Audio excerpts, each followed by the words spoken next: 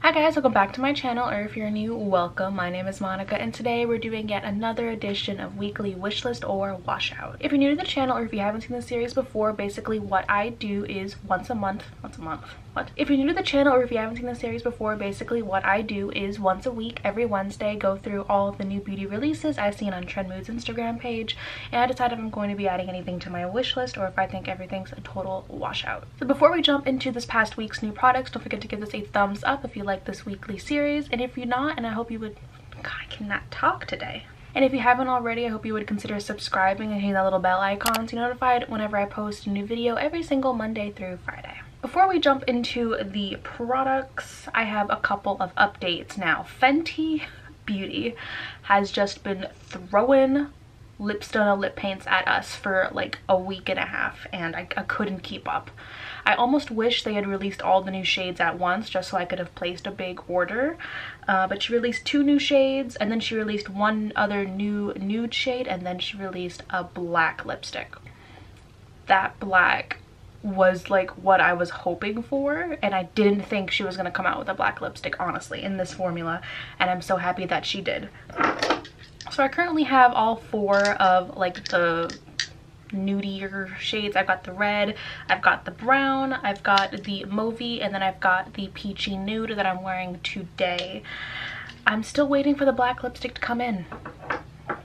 I was a bit of an idiot, and instead of waiting until it popped up on Sephora, I bought it straight from the Fenty website, and it's been like 3 days and I still haven't gotten a shipping confirmation yet. So I should have just bought it from Sephora, but I saw the tweet from Trend Mood literally the second it dropped, and like my heart stopped and I had to pick up the lipstick.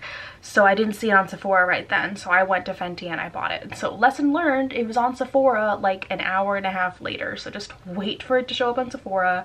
You get free 2-day shipping, Monica, and you can even make it 1 day if you pay a little bit more. Just anyway, so I'm still working on the black lipstick video. I am hoping to get it out right before Halloween, hopefully the week before, but I'm waiting for that Fenty one to come in because I cannot do that video without the Fenty black lipstick.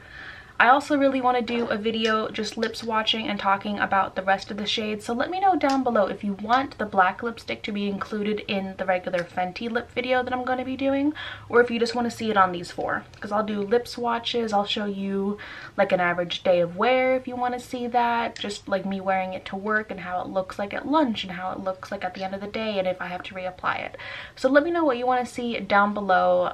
I'm really excited to do this video. I'm really excited that she finally came out with new like lip stoners, because this is one of my favorite lip formulas like to date.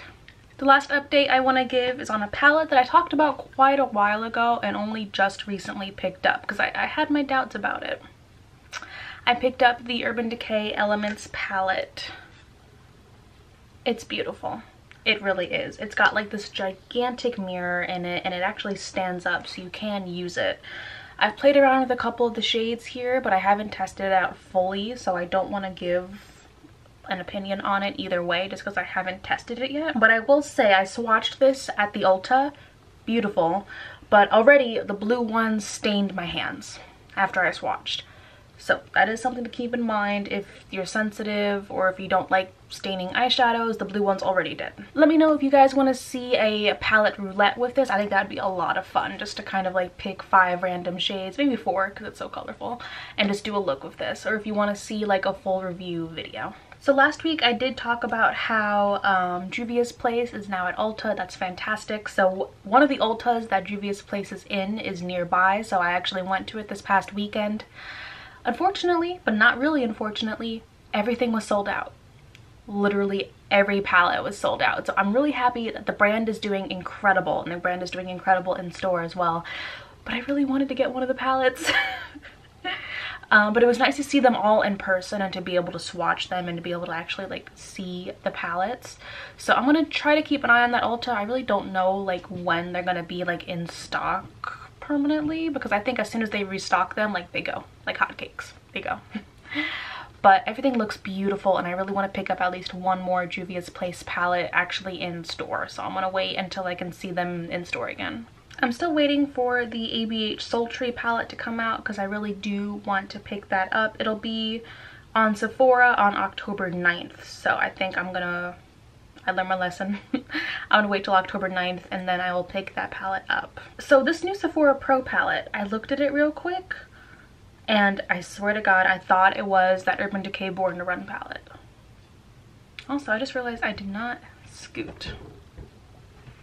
There. So yeah, it looks just like the Born to Run palette. Yeah, it's called the Smoky Jewels palette and it's $68. I've been interested in like the Sephora Pro eyeshadow formula, but not at that price point. They can't be charging more than the majority of their like mid-range brands.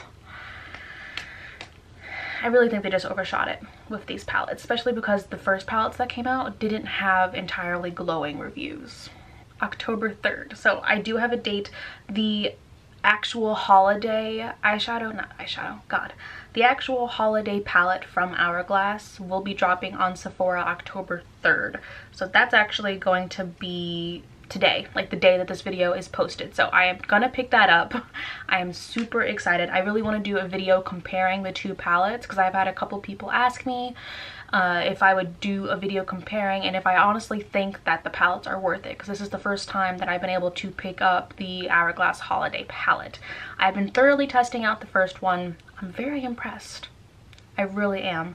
So I really want to give myself enough time to thoroughly test out that one, and then that video will be going up. Sephora is coming out with some new like mini favorites kits in like little bags where they have like a mystery lip kit, a mystery liner kit, and a mystery cheek kit. And in each one you have 2 products that you can see on the bag, and then on the back I guess there's 5 products, but you only get 1 of them. So it's like a mystery what like that 3rd product is. And they're $16 each, and from my understanding they're all mini products. I think this is a really cute gift idea. It's like a stocking stuffer, like something I would get like my little cousin. I think this is adorable. I'm not a huge fan of any of the products that they're showing on the front of each of the bags. Like for the eyeliner, they have the Kat Von D and the Stila eyeliners. They have on the lip kit, they have a Bite lipstick. Is that a Bite lipstick? I think so. And then one of the Sephora brand lipsticks. And then on the cheek kit, they have a Bobbi Brown blush and then a NARS blush, which I think that would be a cute one.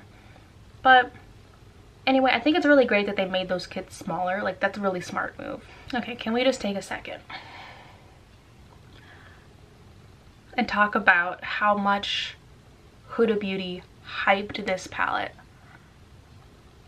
First it was just like a preview of the box, and then it was the black and white filter of just like, ooh, what shades do we have in here? Ooh, you're not gonna know yet. They could have left it black and white because this is the palette.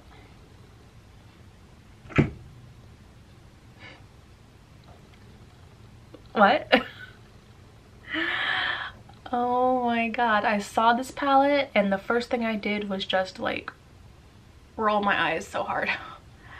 And then my second thought was, this looks like uncooked chicken. This looks like a chicken that went bad. Yeah, these metallics look chunky as hell. No. No. Does anyone actually want this? Especially for $65? Odds are if you're into makeup, you have this already. Okay, so I know I've said before, I'm not a huge fan of MAC brushes, MAC eyeshadow brushes. I've tested out a few of them. Honestly, I like my Sigma ones better. I've tried cheaper brushes, I've tried more expensive brushes. Sigma is just kind of like my go-to brushes, and they're worth, honestly, I think they're worth the price that they are. But I saw this adorable kit from MAC that's coming out, and I don't want the brushes. I want the case. That like gigantic lipstick thing that opens up and you can put brushes in it. I want it. I really want it. I had to convince myself not to get this because I'm not paying $43 just for a cute lipstick brush holder. But it tempted me. It did, because that case looks adorable. So I've never heard of this collab, but apparently it's on round 2. It's Estee Lauder and Violet. Let me go look at her profile. Yeah, so it looks like she's the Estee Lauder Global Beauty Director. So they collabed with an employee. That's fine. I mean, I've never heard of her. I'm sure she's great. But these palettes, I mean, that blue and gold one looks kind of cute, but when I zoom in on the shades, they look chunky. I don't know. I've never been excited for anything from Estee Lauder other than like the Double Wear foundation. It's just not that kind of brand. Okay guys, I'm gonna leave it at that for this week. Don't forget to let me know down below what you want to see from the Fenty Lip Stunner video. I really want to get that out within the next week and a half. And I'm hoping I can have the black lipstick in by then. I swear to God, I'll never order directly from a brand again. God, just stick to Sephora and Ulta. So thank you so much for watching. I hope if you liked it, you'll give it a thumbs up, and I'll see you in my next video tomorrow. Bye.